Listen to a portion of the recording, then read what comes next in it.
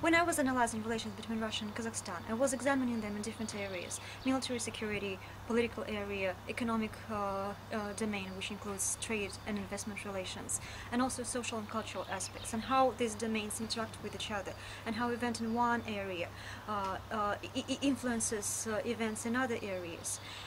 And I was analyzing the relationships in chronological order, so I've also highlighted different stages of these relationships.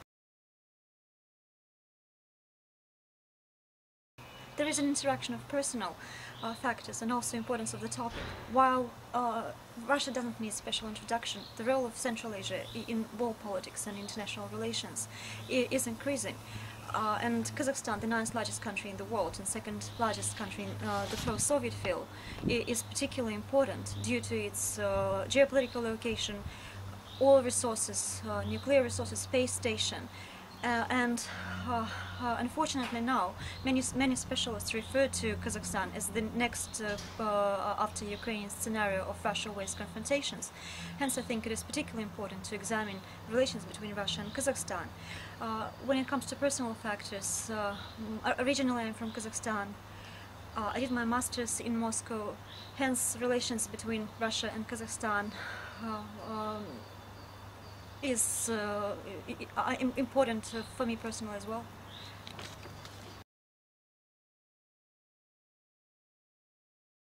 Contemporary Russia-West confrontation is one of the relevant topics.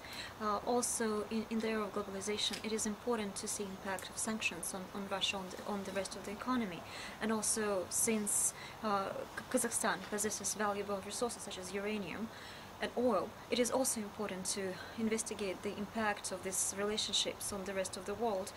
In addition, Central Asia is located close to Afghanistan, and there are several threats related to security from the region, and states still need to cooperate regardless of existing tensions.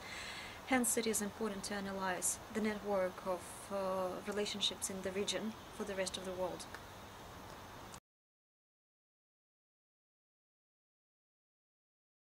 Given the increased myriad of controversies in our globalized era, I believe that my book would be of an interest to a wide readership.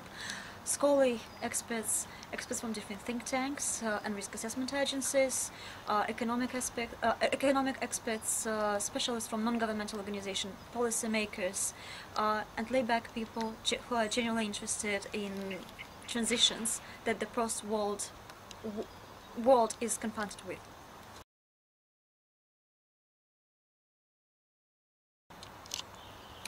My academic background is quite diverse. I'm originally from Kazakhstan, and my first degree is in international economic relations from one of the Kazakhstani universities, Kazakh Academy of Management.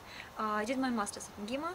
MGIMO is the Moscow State Institute for International Affairs, and my master's was in world politics.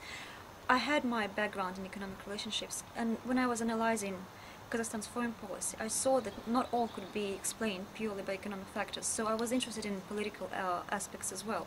Hence, I wanted to do my degree in world politics. Later on, I conducted several research courses in Europe, Central European University. I worked in finance in Kazakhstan, and then I did my PhD at the University of Sydney in Australia, at Government International Relations Department.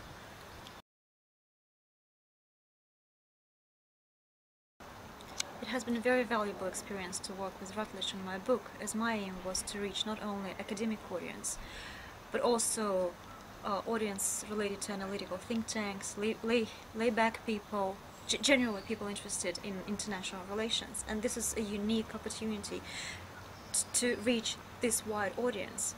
So I believe other scholars would be also very interested to cooperate with Routledge.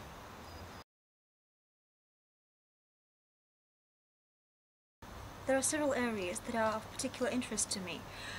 Not only relations between West and Russia, but also more broad trends in the international relations. As a priority topic, I would be very interested in examining relationships between West and Russia.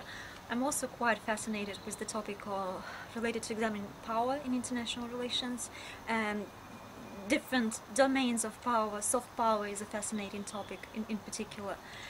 So maybe one day in the future I'll also be working in more global academic teams examining complex notion of power.